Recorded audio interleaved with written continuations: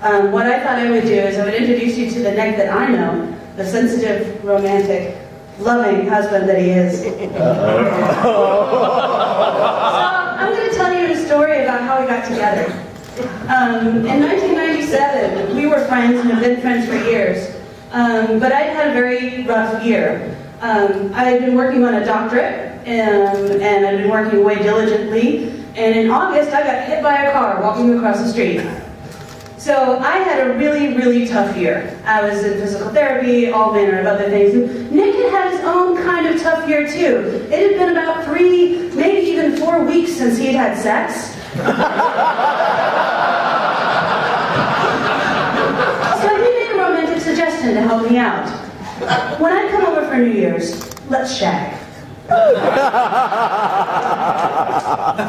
So he did. He came over, he stayed with me, and he promptly ignored me for about 3 days. He did successfully fend off several other very wild attempts to get him into bed by every single other person that lived with me in the house. No. He wasn't going to do that though. He was romantic. So he saved all of this. He left off on those 3 days, and he saved that kiss for New Year's Eve. And to make it even more romantic, he made sure he got into a shot contest with one of my friends right before it.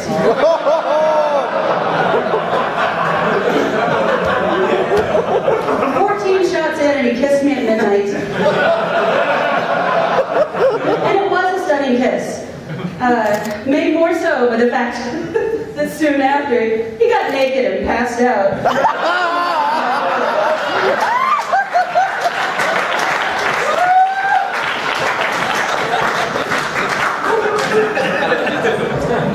But my romantic wasn't done with me. Right about 3 o'clock that morning, I heard him scream, "Fuck!"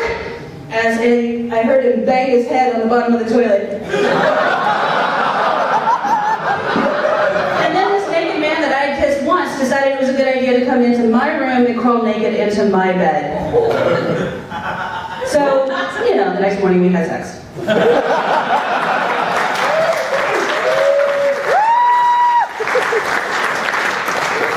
And Nick proves his devotion to me 5 minutes later, when he's out of bed, when I'm still laying there, satisfied as can be. He says, "So, what happens if I want to have sex with someone else?" I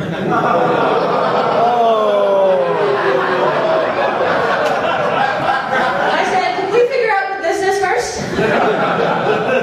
And being romantic he is, he avoided that topic for 2 whole years.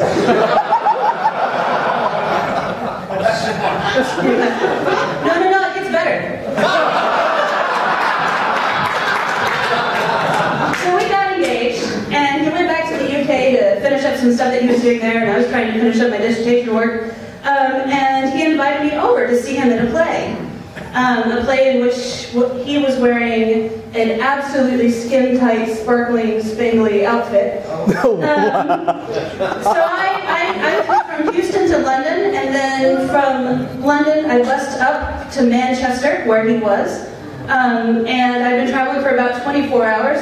I got to his house, I had enough time to get into the shower and get ready for his show. And while I'm in the shower, he says to me, "Oh, by the way, I'm going to introduce you to the director when all this is over. There's an after party." And I fucked him a couple of weeks ago and ran out of the So nevertheless, we did actually get married, despite his attempted self-sabotage, and he's remained quite romantic. For example, one of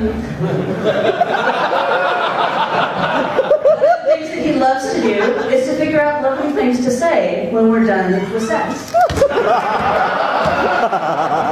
Such as, "Booyah!"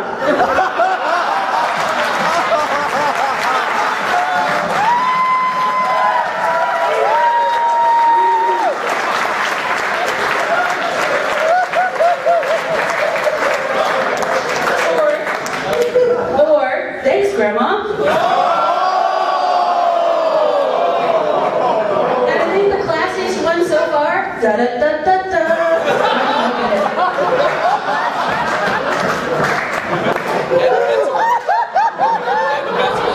What's the better one? Lawsuit. Lawsuit. Oh my god. Just a couple of things to show how loving he is. I'm sure that I'm over my time, but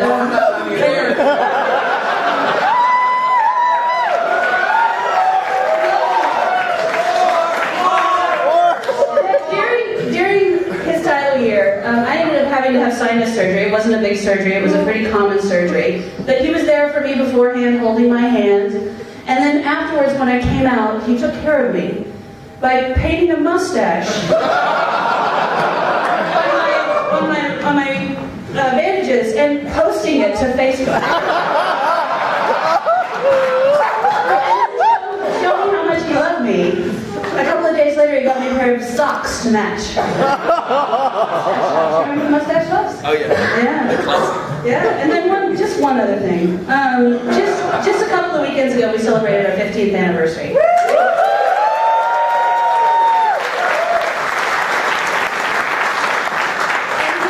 he got us a day pass to a spa. So we got a massage, we got a facial, we got manicures and pedicures. It was really lovely. And we're sitting there holding hands as we're getting our feet done, getting the pedicure. And he looks over at me with those lovely eyes, and he smiles, and he says, "Your chin is so weird."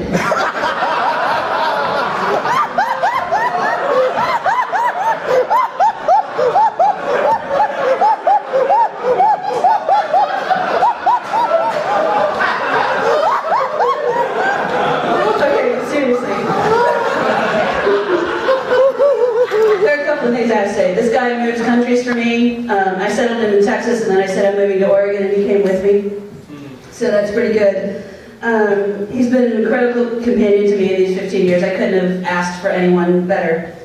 And especially during these past 2 years, while he's been going around doing title things, my family has suffered a lot of losses, and he has still been there for me while he's been there for this community. I love him, I cherish him, and I know that I'm a better person for having you in my life. Aww.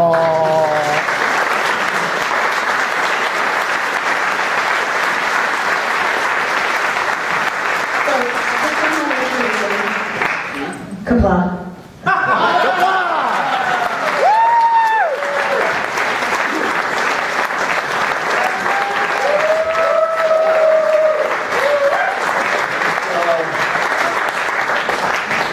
Stay married. I just had to stop timing that because that was just way too good.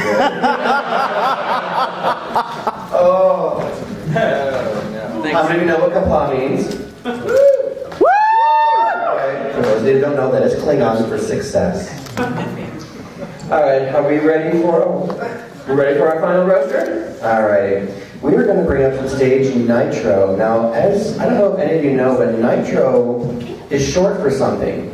It stands for Needs Intense Torture to Reach Orgasm. I thought it stood for Never Ignore the Rear Orifice. I mean, have you seen the boy's ass? Come on, get it over. Right? You ready, Nitro? Yeah. Alright, so I have to... Oh no. Should he be blocked somewhere still?